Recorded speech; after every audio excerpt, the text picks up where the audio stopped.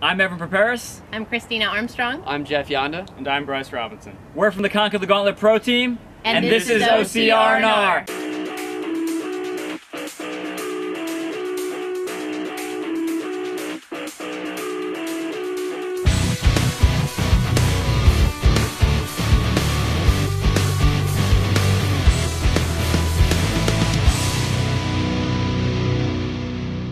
This episode of OCR&R is brought to you by Mudgear. Happy New Year and welcome to the first episode of OCR&R, where we'll take a fun look at what's trending in the world of obstacle course racing. Hi, I'm Kolbl from the Mud Movement, and let's be clear, this is not an OCR news program. I am incapable of taking myself that seriously. Instead, it's a restful and relaxing view of the world's greatest sport, hence the R&R. Although we will also have some race results from time to time, I guess it could stand for that. And we'll probably do some reviews and reactions. I really didn't think this thing through. Hey, I need to thank friends from the Conquer the Gauntlet Pro Team for introing the show. While a lot of us were just phoning it in December, these guys were putting on a clinic, literally. They had an open house weekend where you could come in and get some skills and obstacle training from the pros themselves. And so if you made it to Conquer Fitness in Tulsa early December, no doubt about it, you are going to kill it when it comes to Pegatron, Stairway to Heaven, and all the other great obstacles at your next Conquer the Gauntlet race. Now, obviously, I was just kidding when I suggested you may have checked out from your training or phoned it in during the holidays. I know that neither holiday feasts nor freezing temperatures are going to keep you from flexing your grit, especially if you're this guy.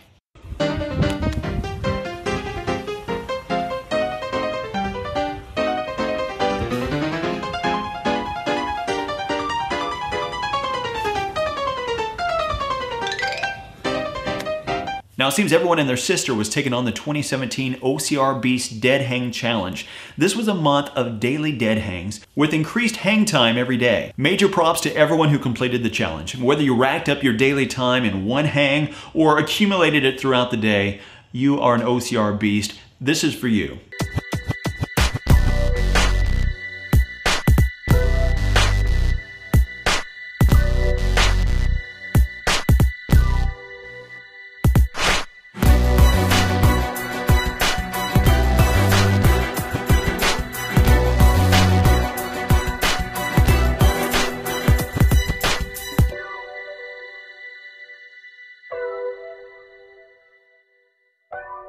Don't think I didn't want to play Hanging Around by the Counting Crows for that video. I just figured for this first OCR&R, the last thing I need is for YouTube to flag me with a copyright violation. I will, however, direct you to a great song for your next hang. And this is not a challenge. Consider it a reward for doing such a great job. If you want some more hang time, find you a doorway that is still in eye's view of a TV or computer monitor and check out Hold On from Walk Off the Earth.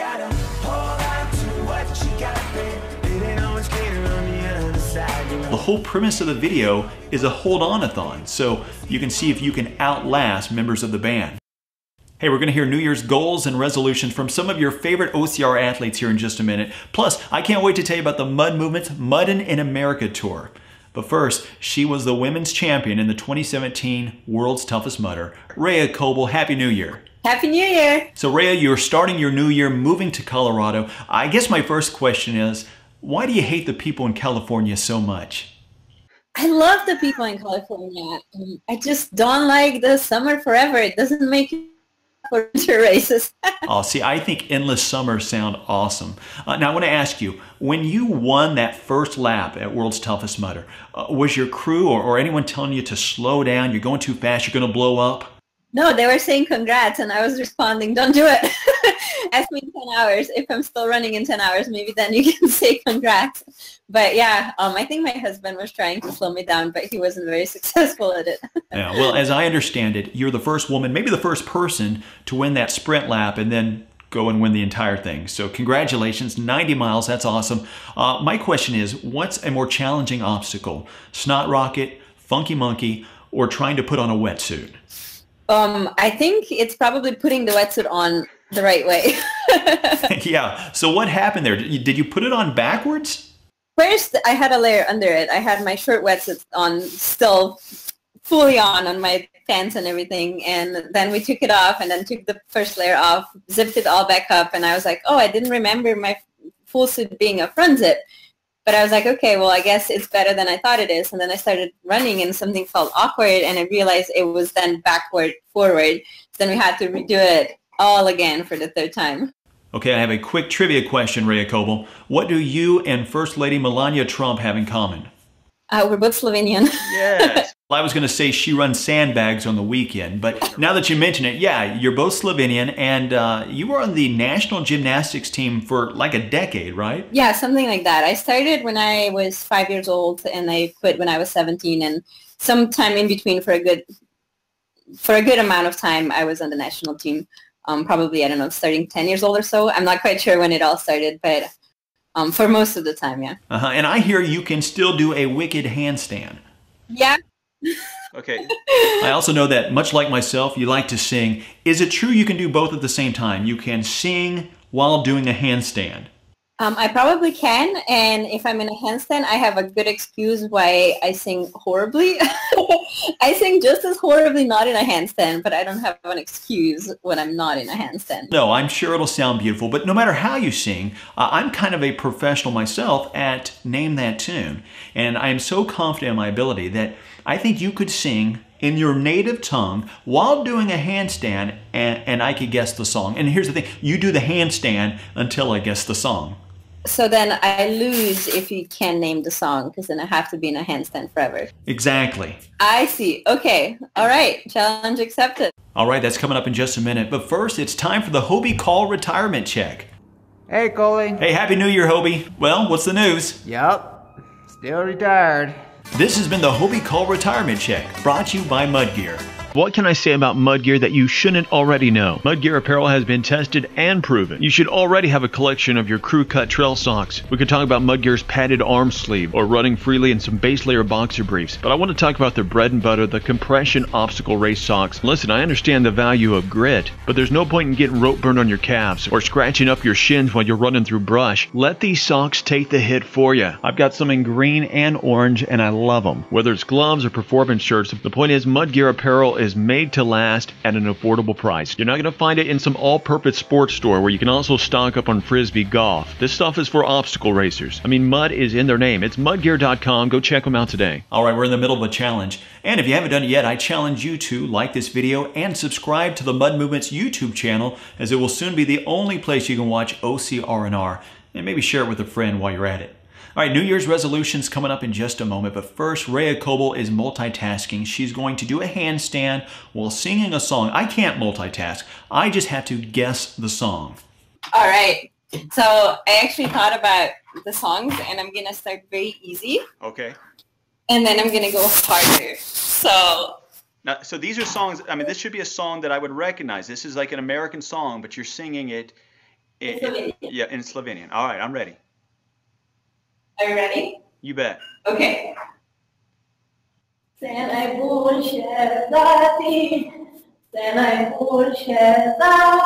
Happy birthday to you. That was correct. All right, I feel that was almost too easy. I need a real challenge now. Another one? Yeah, I'll do a harder one this time. Yes, hoćem da me hoćeš. Yes, ljubim da me ljubiš. What is this? I know this. What is this?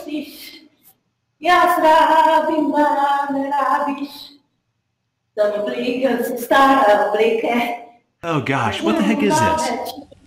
What is this? I know this. I sam prišel domov, samo da rečeš da me ljubiš. Oh my gosh, I know this. Ray, I know this. What is it? Oh, okay. What was it? Do it in English for me. Let's see if it sounds more recognizable.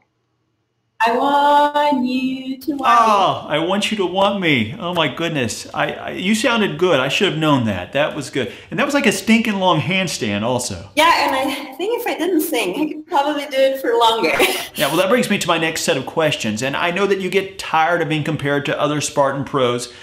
that's not going to stop me from asking, who can stand on their hands longer, you or Nicole? Probably me. Yeah. I'm going to go with me. Ooh, sounds confident. I like that. In fact, we're going to go rapid fire. I'm going to name the contest. You tell me who would win between yourself and Nicole Miracle. You already said you would win the handstand. What about a staring contest?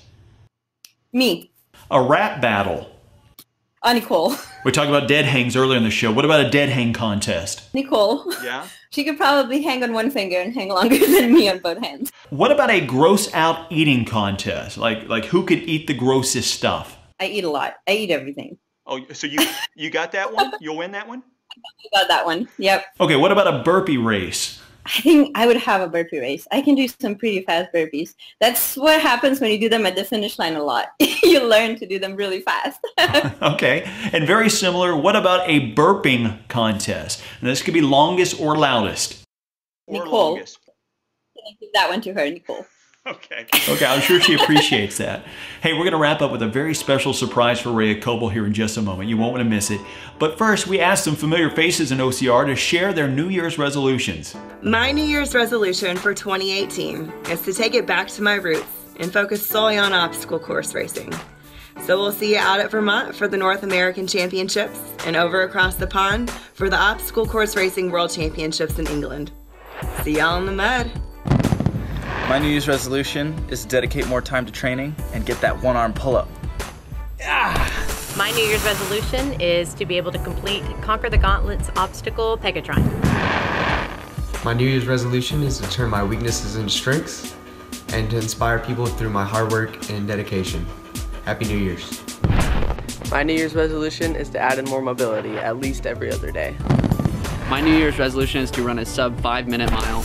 My New Year's resolution is to release my book, which I've been wanting to release for the past couple of years now, and also to get a little more specific with what races I want to run throughout the year. Because I've been a little scattered, a beast here, a sprint there. I want to be more specific with that. So, 2018 is going to be a great year, and we'll see you out in the mud. My 2018 New Year's resolutions are going to be to stop procrastinating so much and just to be plain nice. My New Year's resolutions would be for 2018 that I just continue to grow as an athlete and that I get to do more adventure like this. My New Year's resolution is to do a one-arm pull-up. My New Year's resolution is to finally win a Conquer the Gauntlet gauntlet. I'm on the pro team now. I have 9 second place finishes, so I am ready for that gauntlet. My New Year's resolution is to run a sub 10-minute 2-mile, podium at 2 of the U.S. Spartan NBC Championship Series races, and come in top 5 at OCR World Championships in London. My New Year's resolution, as cliche as it sounds, is to train smarter, not harder. And I know that sounds cliche, but I'm focusing on quality over quantity and hoping for a better year. So cheers. My New Year's resolution is to redefine the limits of ultra-endurance obstacle course racing. Make sure you follow the mud movement to find out more. I am so curious what Evan is cooking up. I don't know, but we will keep you posted. Also, don't feel bad if you didn't make a New Year's resolution. You're not alone. Kevin Gilotti here from Spartan Race. So I'm not one that believes in New Year's resolutions. I don't think a calendar should decide when you go after something. But what I do believe in is consistency. You got to consistently get out there every day. You got to consistently test yourself, race, put yourself in uncomfortable conditions, and train consistently. I think that's the best piece of advice I can give. If you're thinking of something you want to change for the new year, be consistent in your efforts, be consistent in your performance, be consistent in your work. So what about you for 2018? One of our goals is to race in a different state every month. We'll tell you about it in a second. Now, someone who had an amazing 2017, Miss Rhea Kolbl, not only as a Spartan Pro Team member, but winner of World's Toughest Mudder. But Rhea, I understand there was a little bit of a panic when you dropped your energy gels and lost them on your way. Tell us a little bit about that. That was at the very end of the race. It was the second to last lap when I was already counting down how much longer I have to go. I had this flip belt, which was supposed to hold in a bunch of gels, except it didn't really well. And so it was probably just about the halfway point when I got really hungry And it hasn't happened before. Before I was fine sometimes without a gel, and at that point I really, really needed it, and they weren't there. So then I was slugging up that last hill to the cliff, and I was like, oh my gosh, if I jump off of here, I'm not swimming back out. But there's also no way I can drag my feet for another half a mile. And so I get to the cliff, and I'm like so hungry, probably people could hear my stomach growling. And there's this gentleman, and I asked, do you have a spare energy gel? And he's like, yeah, actually I do. And he pulls out this blueberry energy gel, and I was like, oh my gosh, life saved. And I made it back to the pit on that energy gel that was donated to me. Well, it sounds like the gentleman who gave you the energy gels really made a difference, kind of saved the day. Rhea, I have an exciting surprise for you, kind of a reunion of sorts. Here he is, the fellow who gave you the energy gels. It's our friend Gary. Gary, come in. What's up, girl? Is that exciting or what? No. I don't think it was him. I'm sure he has energy gels, but not the blueberry kind. This Gary, was it the guy that gave you the gels? What? It wasn't Gary. No, I don't think so. Gary, you said... Actually, I'm just a big fan. Ray, I want to meet you for a long time. Nice to meet you, Gary. No, it's not nice to meet him. Dude, you need to go, like, now. I'll shout at you later, Ray. Dude, just go. This isn't the dating game. Jeez. Ray, I apologize. I thought Gary was vetted before he came. I don't know how he slipped by our fact checker. He's usually very reliable. Again, I apologize. Anyway, is it true that Faye Stenning once pulled a knife on you? No. Not that I know. Okay. Oh, geez, this is embarrassing. Okay, Ray, let's end with this. How has winning World's Toughest Mudder changed your life? I mean, are you focusing on different races this year? Do you want to stick with that series? They pay out well. And plus, you know, Spartan, last I heard, Joe's thinking about upping the penalty to like 50 burpees. Is it making you rethink things at all? It definitely changed my life a little bit. It made me realize that I want to do this full-time athlete thing and give it a shot, hence Boulder. But also it made me just realize how much I love the endurance races. So I still do Spartan series because I love just going really hard for 3 hours, but there's just something beautiful about being able to jog out the gate and still win by jogging out the gate. So I'm going to do the 8-hour series next year. And of course coming back for the World's Toughest Mudder. But with the fact that I'll just do racing pretty much next year, that also means I'll have time to still do all the Spartans, because I don't want to trade running up a really steep mountain 5 times in the span of 2 hours. So I think I want to keep the best of all worlds. All right, Ray Kolbl, have an amazing 2018, and thank you so much for talking with me today. Thank you. I'm excited to see this. All right, they're telling me that we have one more hot name in OCR ready to check in with us. We'll find out who that is in just a moment. But first, I've got to tell you about the Mud Movement's Muddin' in America tour. Now, my buddy Lux and I, we have been racing in Oklahoma and Texas for the last couple of years, but never beyond that. In 2018, we're hoping to race in a different state every month. And not just the same races we've always done, just new locations. No, we're taking on races of all sizes and situations, and that's why I'm excited to announce our first tour stop of 2018.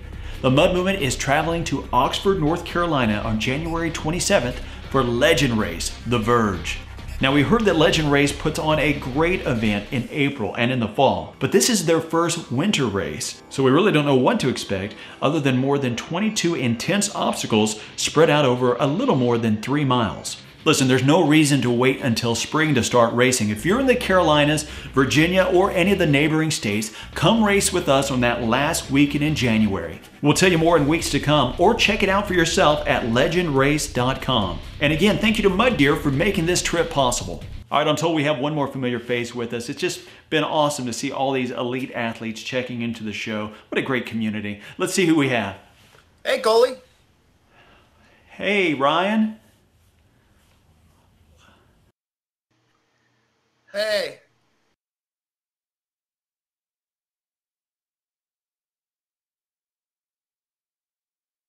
How are you? I'm good. You?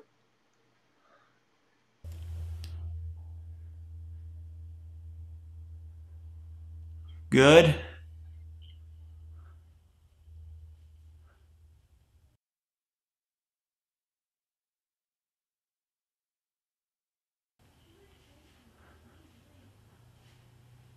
Okay.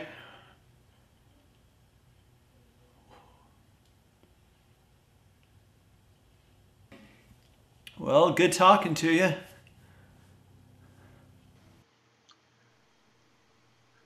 Yeah. See ya. This awkward moment brought to you by Mudgear. Guys, thank you so much for checking out the show. If you like it, please share it and subscribe. Get to know us on Facebook and Instagram by searching for The Mud Movement. That's also a great place to share ideas for the show. Join me next time for another episode of OCR&R.